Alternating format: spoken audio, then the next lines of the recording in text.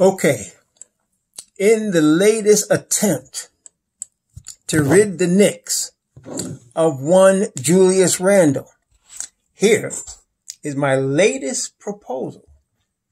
Today, I found another team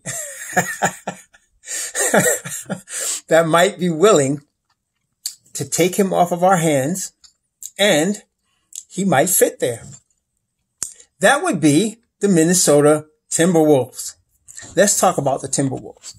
So the Timberwolves in 2020, 2021 have, they have 21 million in cap space, right? But that 21 million goes away if James Johnson exercises his $16 million option, which I fully expect him to do. I fully expect him to exercise that option. I mean, players are going to take the bag. Johnson's at the end of his career, and this is the last year of that option. So I expect him to take that option and, take that money to the bank. So Minnesota, and not only that, there's some rumors that, James Johnson is not, Minnesota and James Johnson are not happy with each other. So, that being the case, I'm thinking we trade Julius Randle for James Johnson. And I don't think we need to do any picks in this. I think this would be something that's straight up, Julius Randle for James Johnson. His contract is $16 million. Julius's is just a slightly under $19 million. And so that's close enough to make the trade work. If they need to throw in another player, they have other players they can throw in there. Who is it? What's the Jacob something? They got somebody, Layman or somebody. They can throw somebody in there. But James Johnson is 33. So we won't have any problem having him on our roster for 1 year, right? That's all we're dealing with him. And he's going to be a bench piece for 1 year. Okay. Which is what we want Julius Randle to be anyway. But in Minnesota, so Minnesota starts Karl Anthony Towns at the 5. They're going to start obviously D'Angelo Russell at the 1. They also are going to probably draft Anthony Edwards. But even if they don't, I can't see him drafting LaMelo Ball unless they're going to trade him. It's a pretty no-brainer pick to pick Anthony Edwards at the top of the draft. So he's going to be slotted in as the starting 2 guard. So he's got to get his touches. Okay, he's a number 1 pick. In fact, they will have a trio of number 1 picks. And so Julius Randle will be the 4th option on that team. And rightly so, because D'Angelo Russell is an offensive threat. Karl Anthony Towns is definitely an offensive threat. And then you have Anthony Edwards, which would leave Mr. Randle with, one-on-one coverage a lot of times. So he would be effective, I think, in that scenario. There's no defense to speak of, but when you look at the Minnesota Timberwolves for ever since they got Karl Anthony Towns, there hasn't been any defense to speak of. The only time they had any semblance of defense is when our new coach, Tom Thibodeau, coached them, and they whined and complained about that. Okay. And so they had some good defensive players that Tibbs brought in, but they've shipped most of them out. Covington was the best defender they had, and now he's playing very well for Houston. So, I don't think Minnesota's concerned with defense too much at this point. So we could get Randle over there. We don't have to do any draft picks. And if they wanted to include another player like a Jacob Evans or somebody, or Mari Spellman, I don't think they include him because he's actually pretty good. They probably want to keep him. But, if they want to include another player to make the money closer, fine. But I'm thinking we could just do 16 million, James Johnson. Randle goes over there for 18 point something million, 19 million. And he starts at the 4. And James Johnson comes off the bench for us. He comes something like a Taj Gibson for us. Okay.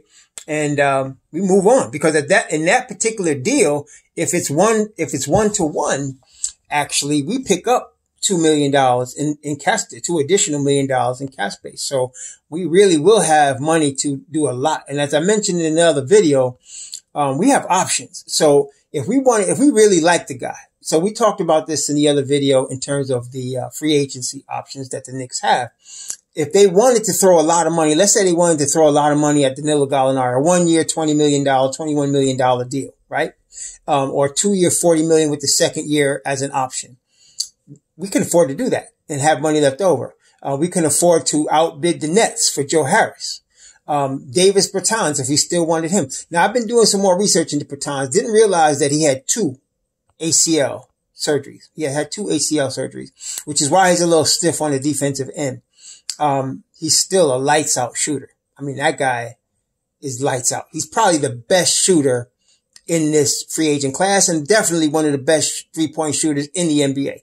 Most of his shots are 3-point shots, and he shoots more than 42% from 3.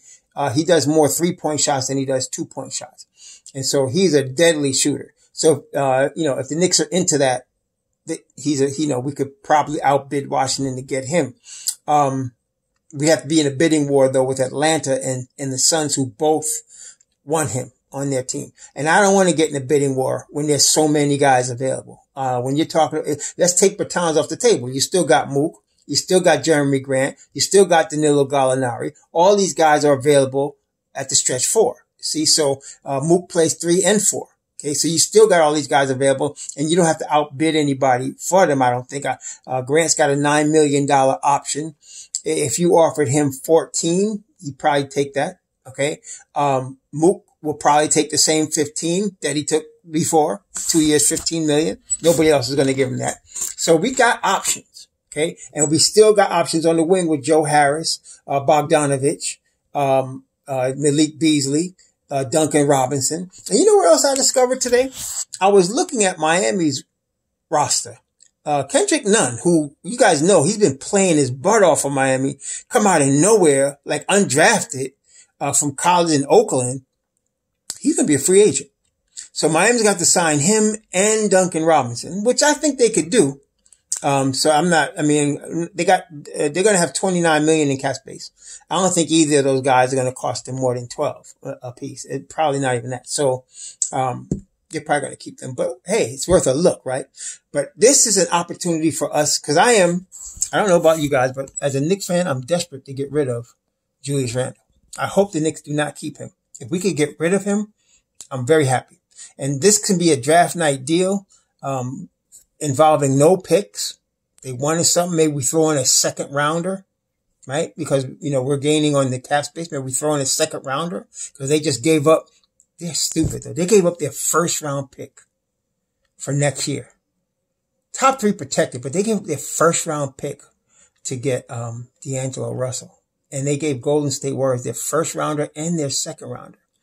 So I wouldn't give them no first rounders for sure, but maybe throw in a second rounder if that gets this cat out of here. And then, now we don't have to worry about him, and we can start looking for a real stretch 4.